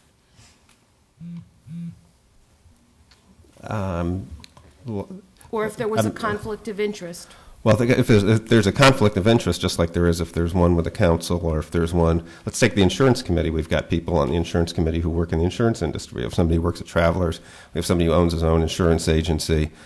We've got somebody who I think has just stepped down as chairman, who is an attorney who's represented various folks in the insurance industry.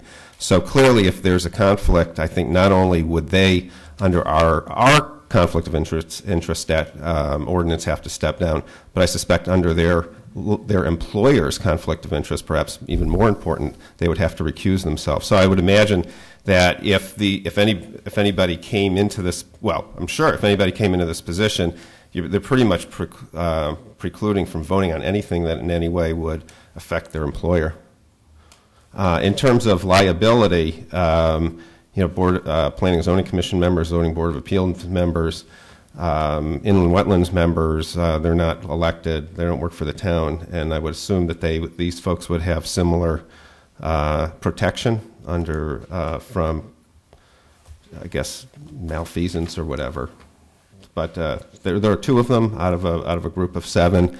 I think we're just taking advantage of some of the expertise that resides in this town. Yeah, and I just wanted to raise my potential concern. Thank you. Other points, concerns, questions? Yes. Do you have any other language? Yeah, I mean, I have a concern about it.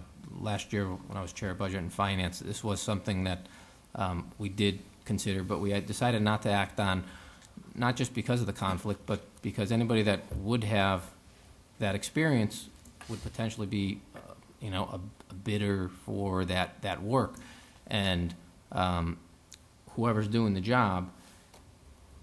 To the liability question that Mayor Hemmon was talking about, if the company that we work with, who is the investment advisor, advises on some investments, this isn't like the insurance company or the insurance commission exactly, because I think these people, don't they have a vote as to where the investments are going to be placed? The committee has, like the FAI would make a recommendation, just like the insurance committee makes a recommendation in terms of who the agent of record is, and forwards it to us. Right. So this trustee, though, would actually have a direct responsibility and a vote in determining which investments are made for this pension fund. The OPEB trust. Yeah. Right. They would. So to the liability question, if the investment advisor makes a recommendation and the trustees opt not to take that recommendation because of 2 arguably experts from the public, and it ends up being a poor decision, we can't go after the investment advisor for faulty advice because we had people that arguably are supposed to be experts, right? I'm not following you. So an investment... There's 7 members of the committee, correct? Right. So you're disqualifying somebody. None of the other ones have experience except for the 2 that are going to be the residents that are appointed. I mean, there's 7 votes, isn't correct? that why we're hiring, a professional investment advisor to make that recommendation and suggestion for us? Well, the question is whether you want to use the experience that we have. You're disqualifying somebody from serving on a trust because they have expertise in a field. I'm not sure that that's how we should go about appointing people. If you know too much, you can't serve. Well, I don't know. I'm raising it because I just think it's potential liability, and I'd certainly like the new finance director to weigh in on it, because my conversation with him didn't seem like he thought it was necessarily a great idea. Well, we passed this last year specifically wanting these 2 people on it, and we've now wasted a year trying to get 2 people on here, and now you're backtracking, and because there happens to be a new finance director, you've gone to talk to that person. The council's intention was clear that we wanted 2 citizens in town on here, and it seems to me like there's been a lot of stonewalling to make sure that doesn't happen. And personally, I'm happy that we're finally getting to the point where the council's will is being implemented. Okay, then vote for it. I'm sorry? Then vote for it. I will, Okay. and you can vote against it. That's all I have. Further comments? Any other points, questions? Okay, we have a motion and a second in front of us with respect to this motion. All those in favor? Aye. Aye. Opposed? No. Abstentions? Thank you. Motion passes. We are moving on to B3C, Amendment to the Administrative Group Salary Schedule. Sorry, I wasn't in the mic there on that. Motion to approve the changes to the personnel classification and pay grades for the administrative group. Second. Thank you. Mr. Town Manager. Hey, Mr. Mayor and Council. The administrative group is made up of department heads and non-union support staff, of which there's one, full-time anyway. And over the years, they've adopted a pay scale for those positions. And with the combination of departments that's going on, the scale doesn't necessarily fit any longer, particularly if you merge two directorships as we propose to do. So the change that's outlined in red would allow the council on a case-by-case basis to authorize a salary exceeding the maximum for a particular job if we are combining those with other functions in the administrative group. And that's the proposed change in the salary and classification schedule. Questions about this from the council?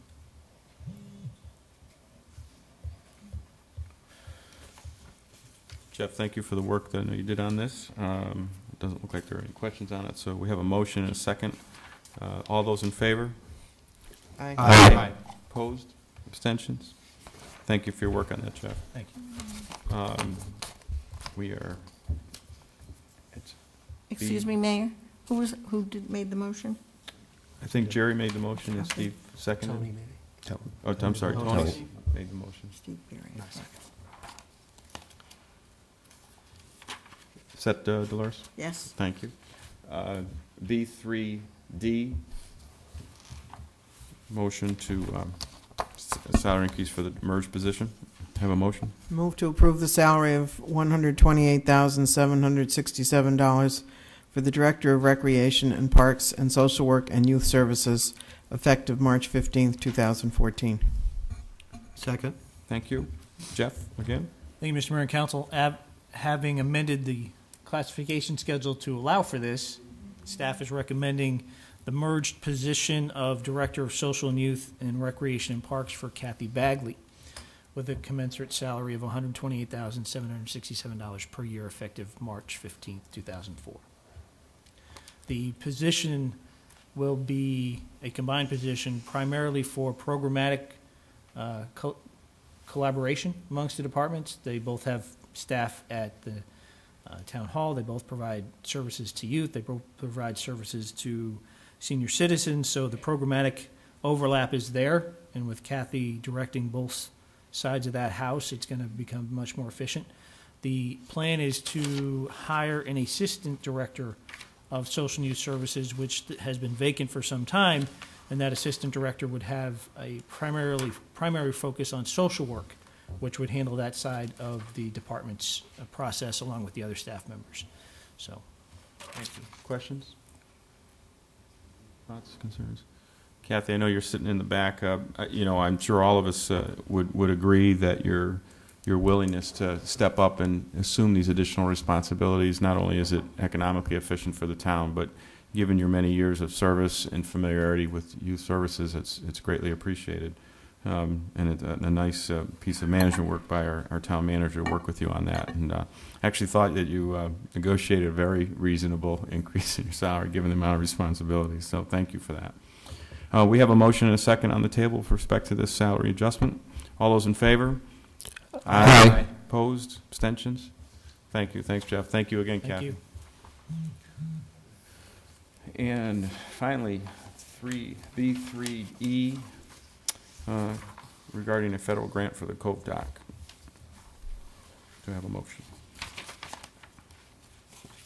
Motion to accept a grant in the amount of $494,649 from the state of Connecticut Department of Energy and Environmental Protection, BOR Boating Division, to design, construct, install, and maintain floating docks, moorings, and navigational aids, etc. at Cove Park Transient Vessel Marina in the town of Wethersfield, upon the terms and conditions set forth in the Personal Services Agreement. Second. Thank you. Jeff? I would ask Kathy to kind of speak to this evening. We have a grant opportunity that she's been working on for some time, and her perseverance is unmatched. I'm getting closer. This grant, I've been before you on this over several years, where we applied for the grant and got it accepted. and have been working with the state and the federal government on the contract for the grant. And now we have the personal agreement between the state and the town for the actual acceptance of the grant.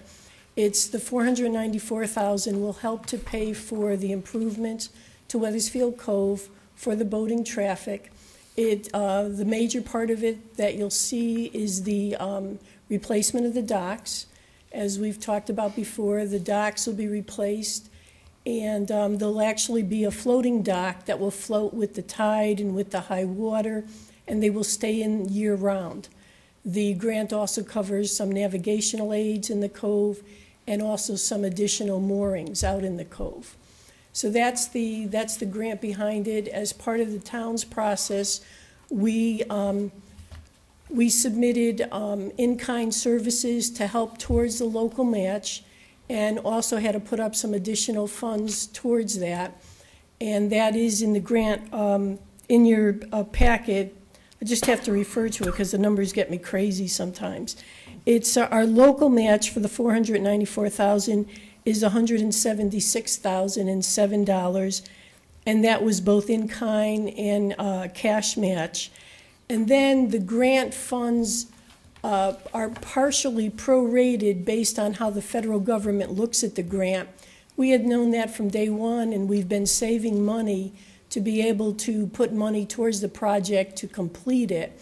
So that's both from the Cove Preservation Fund, which is made up of funds from the boating fees, and also over the past 2 years, we've been putting aside money in the capital improvement program of $25,000 each, and the request for the proposal for the budget year 14-15 in capital improvements is an additional $50,000.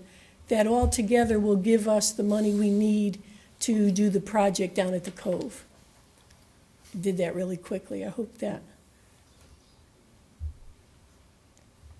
The remaining funds are in next year's CIP, so this will have to, you'll approve it tonight, but it'll be on hold awaiting the adoption of the budget. Kathy, what's the time frame to get the project done once we get initiated, obviously, with the funding?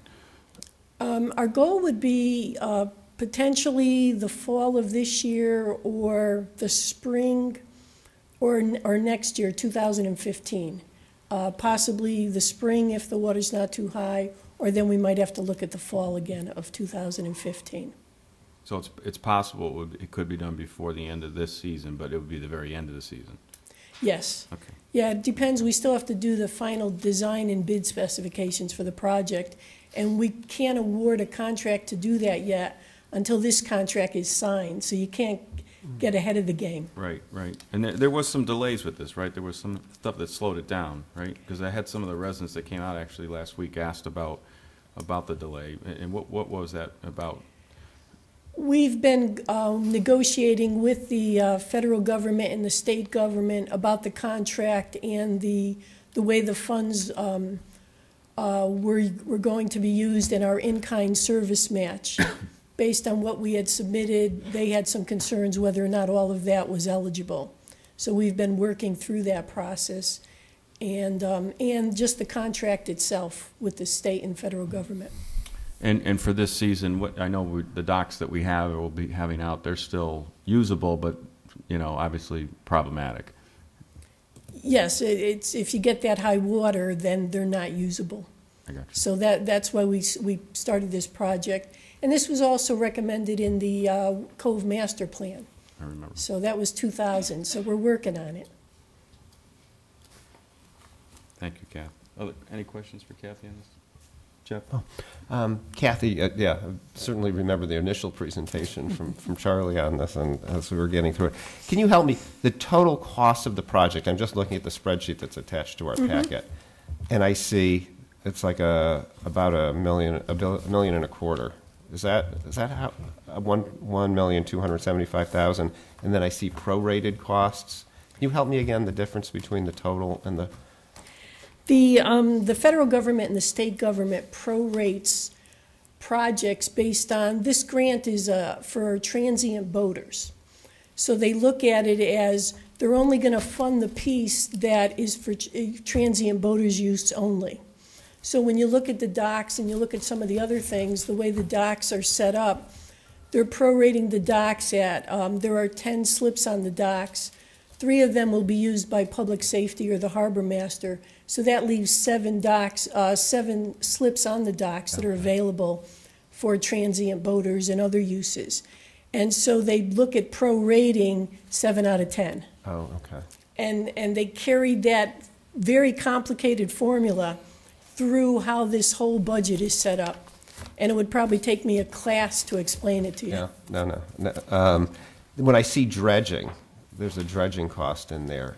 Is that different from the dredging that's going on now at the Cove, or is that $450,000 that's listed for dredging part of this overall? It's part of that, and this grant was submitted way before we knew anything about the state money that we got for the grant, for the dredging, excuse me. Okay. So that'll be looked at as that'll be something we'll be working with the state on as to how that will play out in the budget. Because the dredging is funded through the Department of Transportation. Recently, we got that grant, but this was submitted about two years ago. Okay. And we didn't know at the time that we would get that money. So, okay. So is this likely a little bit, going to change a little bit because of that, what we're looking at on the sheet? Or, and I guess what I'm going toward is that ultimately, in terms of taxpayer money beyond what's already been allocated, is there another allocation that we're going to be making in a future, whether it's next year or a future year for this? Is that what or are you pretty much covered either through fees or what we've already appropriated? Yes, I don't believe, as I look at it today, that we would be coming back looking for additional funding. Partly, we were able to use the new state money that we received for the dredging of the channel as also to help with the match for what we had already done as in-kind services. So this is the budget as it has to be presented by the federal government and the state government. Okay, so you're this is good leveraging, I think, what you're doing. Very much so. That was also a help that came through. Okay, thank you. And you do know that work is going on down there now, that they are dredging, which is pretty exciting to have that happen. Good. Thank you. Thank you, Jeff. Tony? Mr. Mayor, just for housekeeping, looking at Kathy's action required, I think we have to amend the motion to add to it that Jeff Bridges is duly authorized to enter into and sign contracts on behalf of the town of Wethersfield. The town manager is further authorized to provide such additional information and execute such other documents as may be required by the local, state, and federal government in connection with said contract, and to execute any amendments, recessions, and revisions thereto. Thank you, Tony. Can I get a second to that amendment? Since I seconded the first, I'll second the second. Yeah. It's kind of what Steve meant to say. Thank you, Tony. If I hadn't cut him off. Thank you. Any questions on the amendment? We have an amendment motion in front of us. All those in favor? Aye. Aye. Opposed? Abstentions? Okay. And I believe we have to vote on the full motion after the amendment. So we have a motion and a second with respect to this motion now that it's been corrected. All those in favor? Aye. Aye. Second? Opposed, rather? Amendment? I'll be all right. It's almost 9. It's past my bedtime. Any abstentions? Motion passes. Thank you. We have ordinances for introduction. Jeff? We have the, hold on, the resolution concerning applications to the State of Connecticut Department of Emergency Management and Homeland Security from Mike Turner, Director of Emergency Management. For next time, also a resolution supporting CROG's grant applications for a Regional Data Disaster Recovery Center and Human Resources Online Clearinghouse and templates. So those will be on for next agenda. Thank you, Jeff. Appreciate it. We have approval of the minutes. Item 6, Town Council meeting March 3rd. Do I have a motion? Motion to approve. Thank you. And a second? Second. Thank you, Donna. Any changes, amendments, corrections? I have a bunch of typos that I'll give to Dolores afterwards, all minor changes. Very good. Paul, this is probably in Jerry's list, but on page 3, I think Standish House was misspelled. Very good. Dolores will make those corrections, I'm sure. Any other additions or changes? All those in favor? Aye. Aye. Opposed? Abstentions? And I believe that is... We have anyone wishing to speak from the public to finish the evening? Gus.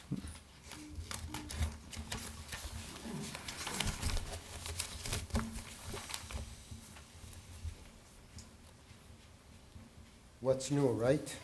Good evening again, Gus Colantonio, 16 Morrison Avenue.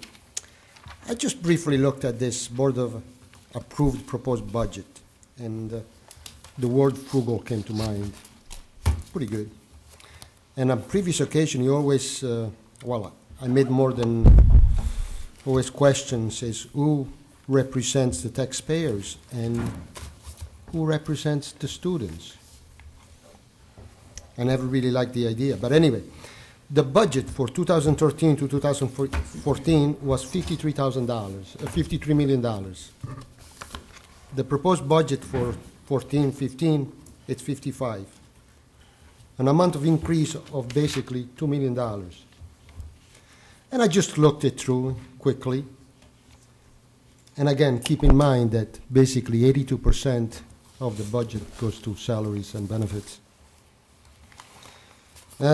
Page 4, under proposed budget, salaries, plus $760,000. Page 5, I guess, the next page, where it says benefits, 376.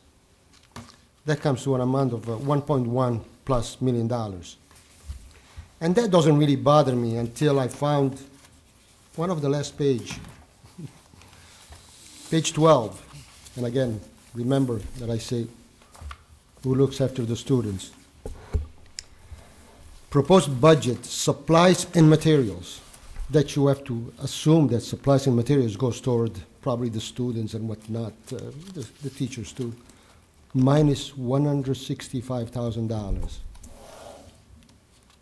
What did I notice? Salaries and benefits went up $1.1 million, and supplies and materials went down. We're cutting where we're not supposed to. Thank you. Thank you, Gus. Other comments from the public this evening? George?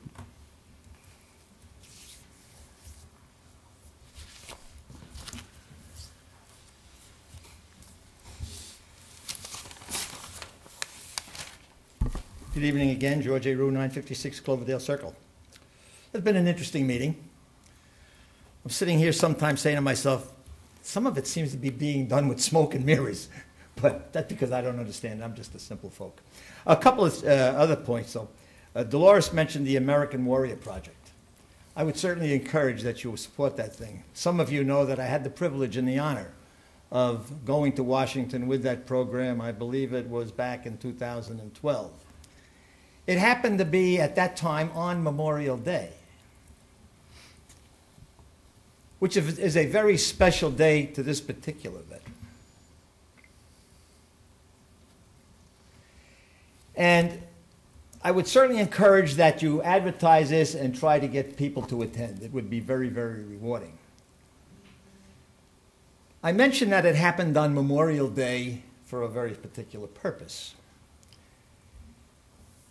Because this past week I received from the town, as the head of the Wethersfield Taxpayers Association, an offer to march in the Memorial Day Parade, which I will be declining. What disturbed me, there was in that letter, there was not a single solitary word, not a single solitary word that talked about the real meaning of Memorial Day. That it's to memorialize those young men who got killed in the war, gave their lives to their country. It talked about veterans, you know, I'm one, so what? It talked about making sure that the public speaking announcer could tell all about whoever's marching by, where the fire engine was made in the fire truck. I just kind of was appalled. And I share that with you. Thoughts from the heart. I really, somewhere along the line, we've got to stop and take stock of what it is we're doing on Memorial Day. You all got my cartoon that I sent some time back about the veteran putting some flowers on the tomb of a soldier. And it was to remind America, it's not a barbecue weekend.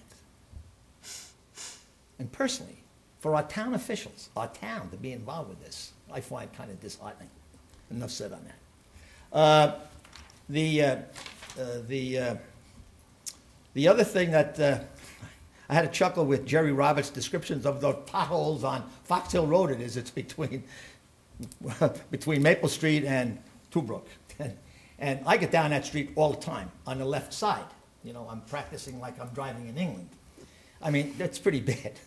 But I just shared, I had a chuckle. No serious complaint. I know Jeff's got his problems on fixing that. But another thought has been on my mind for some time, and it has to do with the Chamber of Commerce. And when the Chamber initially came up with the idea of having these fireworks on Memorial Day, you know, we're going to have a party on Memorial Day, like I've said sometimes, someone told me, let's have a happy Memorial Day. They backed off at that particular point. But what concerned me is if the Chamber moved it and wants to do it and wants to pay for it, be my guest. But I really don't think that we, the town, should be subsidizing a business activity that the Chamber is undertaking. I really don't think so. What came to my mind is that the $15,000 in and of itself is not a tremendous amount of money. I can understand that. I'm not saying, oh, we're going to go bankrupt. But as I have stood before this council forever almost, trying to get our town, all of our town, to fix that blighted spot right next door to me, all I ever hear is, we ain't got $80,000. The $80,000 always sound as though my net assets were $100,000 and I'm asking you to spend $80,000 of it. My God, it's a disaster. And I personally think I take it almost as an affront, not to me personally, but to the citizens of the community right in that area there. I just don't think we should do that. And along the Chamber comment, I had noticed on the town calendar that on the first Thursday of every month, on the calendar meetings, is a Chamber meeting. And I'm saying to myself, I'd never picked up on it. I don't look at the calendar that carefully. And I said to myself, what is this meeting about? The Chamber of Commerce gets its name in the paper quite often, the Wall Street Journal, as a big, powerful lobbying group in Washington. Now, the Chamber is the Chamber is the Chamber. Now, granted, some of the chapters are a little different than others, but it's a lobbying group. And correct me if I'm wrong. And I say to myself, why would a lobbying group be listed on the town calendar as having a regular meeting, which I have to suspect, is taking place with town officials? What's transpiring here? And I have to presume it's an open meeting. Is that a reasonable presumption? Come on, you can't be as quiet. The board acts like this all the time. Is it or isn't it? It's just yes or no. I don't know. Is it open to the public? Okay. It is. All right, that's all I want to know. That's fine. Because I thought about coming, and I'm not afraid of trying to be thrown out. That doesn't particularly scare me. But I personally would, under the circumstances, to take 20%, and the $15,000 is about 20% of the $80,000 to fix that pond, and to spend it on fireworks, while the citizens in that section of town have to live with that blight on and have lived with it for years. It just doesn't seem like a very good idea. And I would certainly not encourage that you do that. If the Chamber wants to do it, for business purposes, be my guest. And, well, the reasons for it are, let them pay the whole thing. That's the way I feel about it. So other than that, They were just a couple of the thoughts. I've got your coffee date written down. I'm going to try to make the next one. Should be interesting chatting. So thank you, ladies and gentlemen. Have yourselves a happy St. Patrick's Day, and we'll see you. Thank you, George. Any other comments? Thought? Stacy? Speak up. I can't hear most of these. It's mumble.